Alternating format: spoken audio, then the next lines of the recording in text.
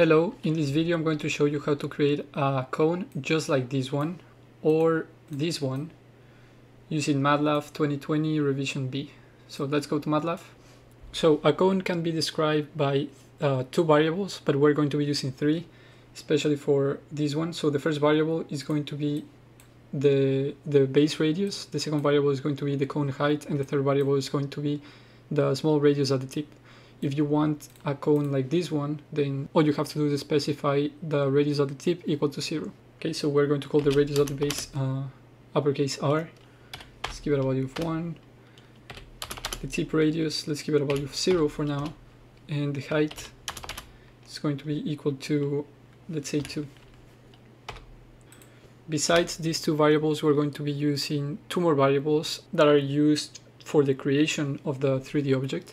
One is to specify how many cross-sections the object is going to have, so let's say 10, and the number of nodes per cross-section. Let's say 100. Okay, so before moving forward, I want to explain something. What we are going to do is we're going to divide the cone into 10 cross-sections, which is what we're specified for our NCS variable. The first cross-section is going to be at the base, and the 10th cross-section is going to be at the tip. Between those two cross-sections, there's going to be 8 more cross-sections. Since we know the values, the radiuses for the first and the last one, all we need to do is to find the local radiuses for the 8 that are in between. The way we're going to do this is we're going to look at the profile of the cone.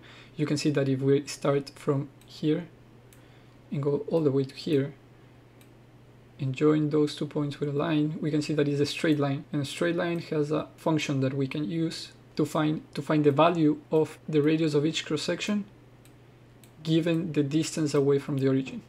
So if we call it, let's say, this y and x, with my origin being halfway the height of the cone, that means that the radius at the base is going to be negative h over 2 away from the origin, and my radius at the tip is going to be h over 2 positive away from the origin. The height to this point is going to be equal to capital R, and the height to this point is R. So you can see that the radius is going to be equal to the y coordinate of each of these points. So if each of these points represents one cross-section, then what we need to do is to specify the position of that cross-section, and we can find its radius. So the equation for a straight line is y is equal to mx plus b, where m is the rate of change and plus b is the shift in the vertical direction in this case. And we have 2 points. The point is negative h over 2 r, and the point h2 the radius at the tip. Now we're going to replace the x for negative h over 2 and the y for r, and solve for b, and do the same thing for this point over here. Here we have the two equations. B is equal to the radius at the base plus h over 2, and b is equal to the radius at the tip minus h over 2. Now we're going to equate these two equations because both are equal to b, so we can just replace b with one of these two. Once we solve for m, we can see that the rate of change is equal to negative parentheses the radius at the base minus the radius at the tip over h. And here the rate of change is negative because we're going from a point that is higher than our final point, so the rate of change decreases, therefore it's negative. Now we replace m in our first equation, and we choose one of these 2 points. Either one of them are going to work in order to find b, which b is the shift in the vertical direction. And when we solve for b, we find that b is equal to 1/2 times the sum of both radiuses. So we're going to start building this function in order to find those local radiuses. So here I am just going to change y for our local, and I'm going to change x for c because I like c to be the axis along the length. Vector c is going to tell me the position of the cross-sections along the height of the cone. We can specify them to be equally spaced. So lean space, and the range goes from negative h over 2 to h over 2, and where the number of cross-sections, NCS. Then we're going to specify the rate of change, which was negative r minus R over H, then B, which was 1/2 times R plus R, and then we can put all of these together to find the local radiuses. Okay, so we can run this. We're going to have a list of local radiuses that go from 1, which was the radius at the base, to 0, which was the radius at the tip. And all the ones in between are from the rest of the cross sections that we specified. So we can plot these, and we should get a straight decreasing line. Yeah, there you go. The total height is going to be 2, which is what we specified. Radius at the base is 1, and radius at the tip is 0. We need to specify the angular position of each of the nodes in each cross section. All of them are going to have the same angular position, so we just have to create one vector with all the angular values, and they can be equally spaced. The range is going to go from 0 to 2 pi, which is the whole circumference, and it's going to be n nodes. The next step is to create an array of the local radiuses and the angular position of each of the nodes in each cross section. Since all the nodes in one cross section are going to have the same radial value, and all the nodes in all the cross sections are going to have the same angular position, what we can do is create a grid with the theta values and the local radiuses. We do that using the meshgrid function, which, if you don't know how to use it, I'm going to leave a link for the documentation in the description of this video. Now, if we run this, you see that now we have 2 arrays. Instead of being vectors, we have 2 arrays, which are 10 by 100. We have 10 cross sections. Each row is 1 cross section, and 100 nodes. Each column is 1 node. So you can see that for the first cross section, all the values are going to be, the radius is going to be 1, which is good. All the points have the same radius because it's a circle. And for theta, you can see that all the rows are repeated because the angular position doesn't change. All we're changing is the scale of the cross section, and we do that using the radius. Next, we can transform these polar coordinates to Cartesian using the pole to cart function.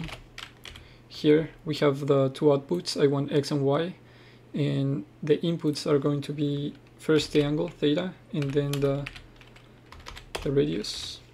Now let's just plot this just to check that everything is working fine. Here with this you can plot each of the cross sections individually. If you see, so you can see these the cross sections of the cone as seen from the top. You can see that the cone starts with a cross section equals to 0 and decreases until it reaches a single point here. It converges into a single point, which is the tip. The next thing is to create another grid with the C values, because the C has to also be an array of 10 by 100. All the cross sections, all the points inside a cross section are going to be the same distance away from the origin. The first cross section, all the 100 nodes in that cross section are going to be -1 distance away from the origin.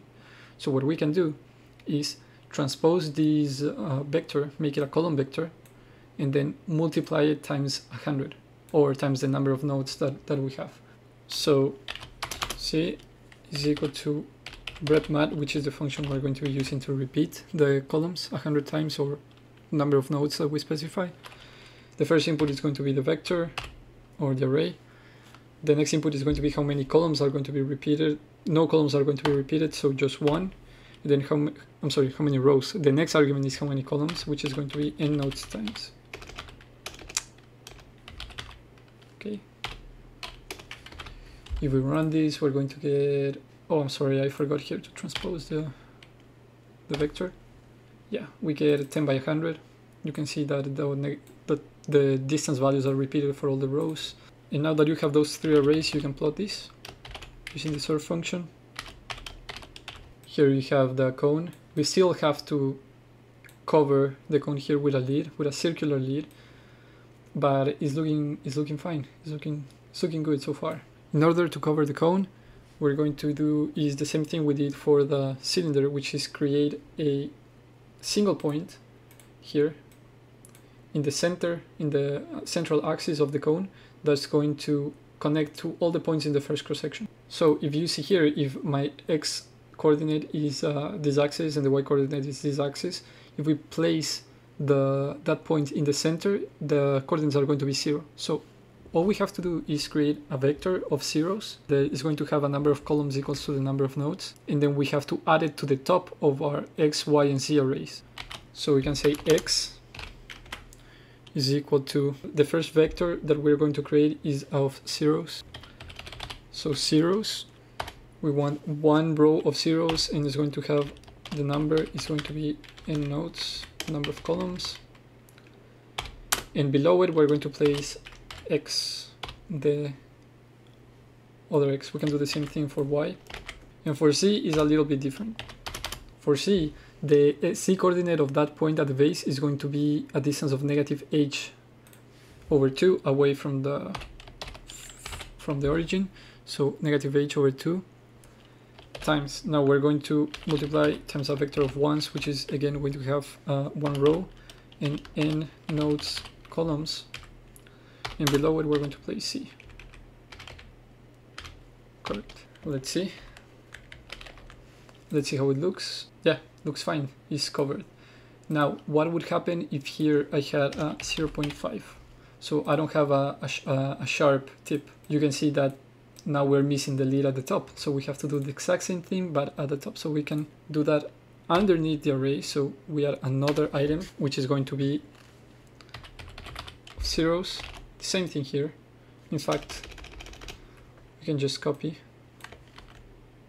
because the point here is going to be again at x equals 0 and y equals 0, but c is going to be equal to h over 2.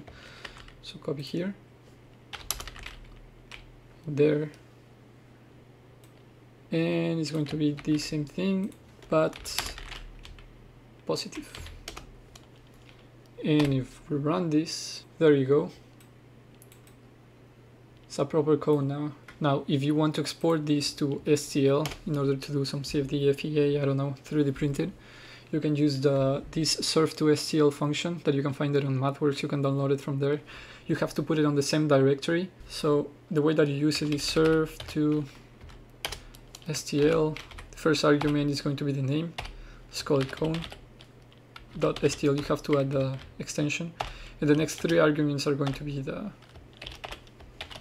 arrays. You run it and you get the STL file right here. Now here's the final result. Here you can see the mesh, how it looks. Yeah, it looks fine. Now one last thing is, if you can orient the cone any way you want. If you want the cone to be horizontal, you can replace, sorry, not here, here. You can replace z with x. You run it again and you can see now it's horizontal. If you want the tip to be pointing towards the other side, then just add a negative to the first input. There you go. Okay, so I hope that this video was useful to you, and if you have any questions, leave it on the comments of this video. I'm going to try to answer them as best as I can.